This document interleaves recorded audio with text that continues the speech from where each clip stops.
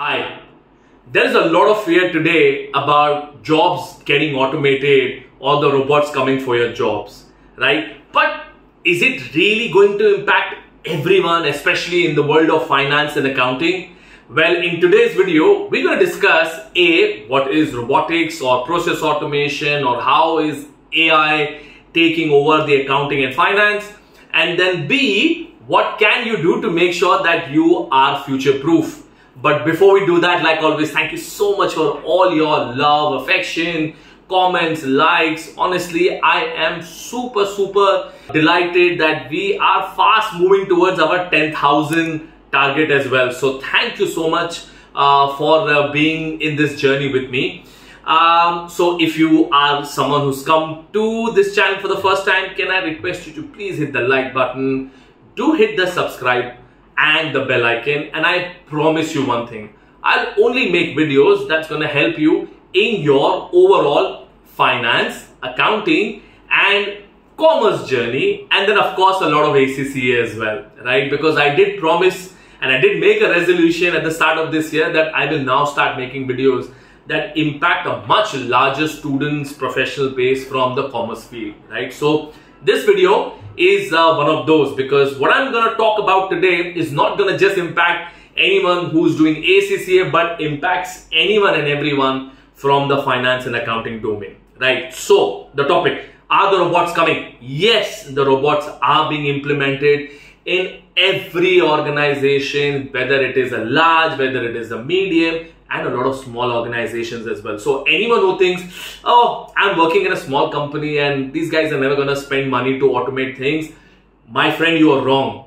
Because as you know, we progress towards more efficient and effective way of, or economical way of developing these softwares and robots, even the smaller businesses are going to implement them, right? So it's not going to be only a large organization that's going to do it.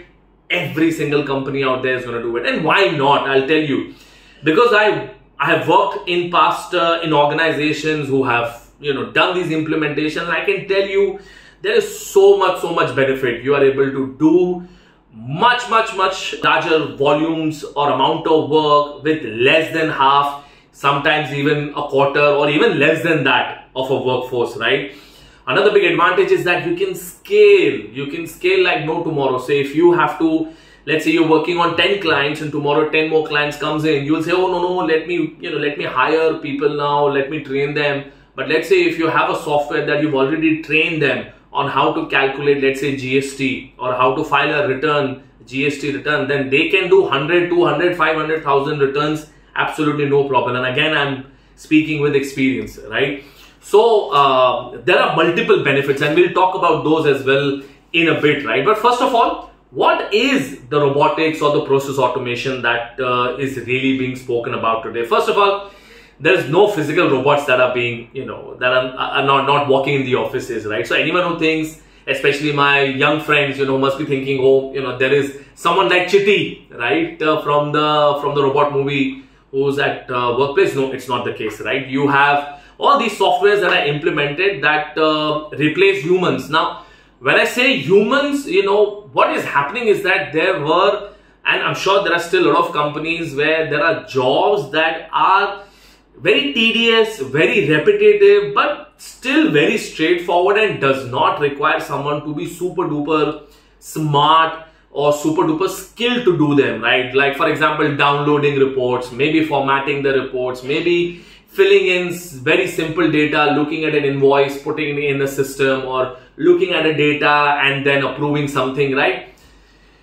There are tons and tons of organizations that have these processes which require huge number of people, right?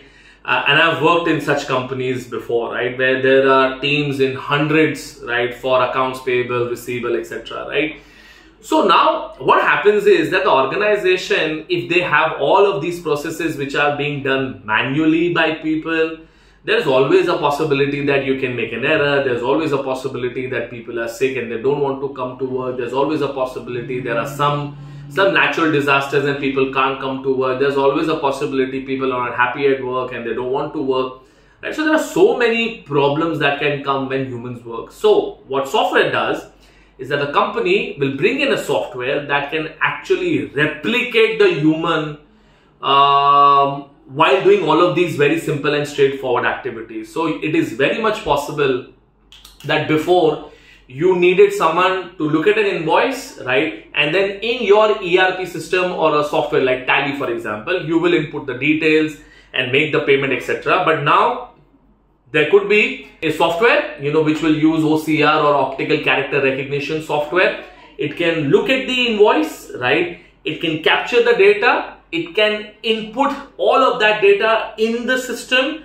It can send that invoice to the people who should be approving it, and then automatically also making or sending it for a payment at least, right? So there were a lot of people before that were involved in this very simple process. So now the software has completely replaced that cycle, right? So these are the kind of jobs that are getting replicated, not the ones where you required a lot of technical knowledge. For example, if there is let's say for example, you don't know how much GST needs to be claimed, or do you need to pay any GST, or if this is the kind of customer, how do you, let's say, if it's a foreign customer, what do you do with monies that's come through? Or there could be any of these anomalies, right, which requires, brains to fix, right? Those jobs are not getting automated, at least as of now, right? Because the organizations are right now focusing on jobs which can be very easily automated, at least the repetitive ones which are done 10, 50, 100 times a day, which are not adding a lot of value to the process, right? So now these jobs, by the way, in finance, because we are talking about finance and accounting, these are there in accounts payable, and I gave you an example that the whole accounts payable flow can be automated. The same is the case with accounts receivable. There is a very good chance that a software can send reminders to people to make the payment, and I'm sure if you're using credit cards and mobile phones, you can see that you get automated reminders, right? There is also a software that can actually download a bank statement, look at what those monies have come from, match it against the customer's outstanding invoices, and apply it to the accounts as well. I've in past worked with organizations that were using these softwares that could automate all of these cash that comes in on a daily basis in a bank, right? So your accounts receivable is getting automated. There are a lot of organizations that are using softwares to do reconciliations automatically. It's happening on a daily basis, right? And believe you me, as an accountant, you will see that in the industry, tons and tons of reconciliations takes place, right? So it is one of the core activity as an accountant you would do, but now those are also getting automated. But again, I want to remind you that these are reconciliations that did not require too much brains. You're downloading a report, you're looking at debit over there, you're looking at an invoice, and you're just marking and matching them off, right?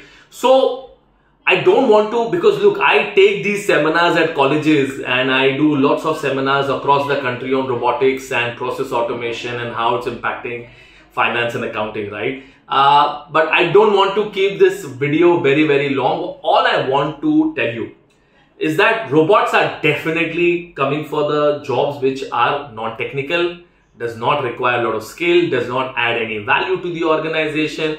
There is always a chance of making errors, right? Jobs where you require scaling up very quickly, right? All of these jobs are going to get automated today, tomorrow, 5 years, 10 years, but it is going to happen. There is no two ways about it, right?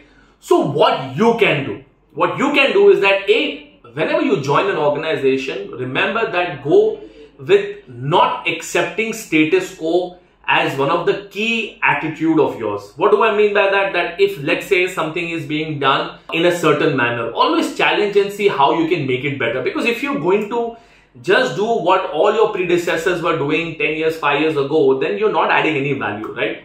So do that. And secondly, make sure that you have all the skills that can help you understand, decipher the process and make it more leaner, reduce the waste that is there in the process, make it more efficient, make it more effective, make it more economical, right? We understand these things when we learn the concept of value for money, right? Make sure that when you start any job, do not just sit there and oh, I've been trained in this manner, so I'll only do it this way. No, because at the end of the year, when you go for an appraisal, right, your boss is going to tell you that you are only doing what you were supposed to do, right? You've not done anything over and above. Then why do you expect me to give an increment over and above?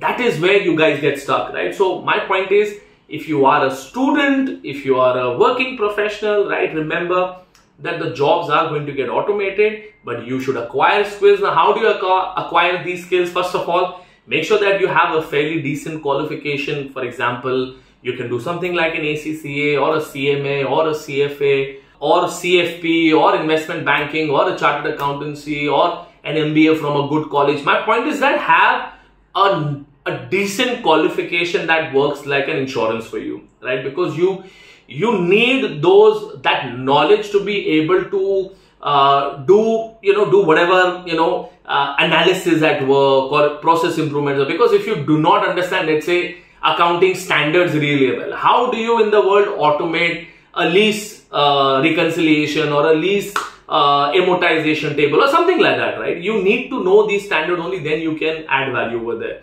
So make sure that you have a good qualification like these, and then also try and upskill yourself by learning some of the tech skills. It could be you can do SQL, you can do Power BI or Tableau, or you can learn some coding from Python, right? Don't just because you're a finance and accounting professional, you not learn any tech, right?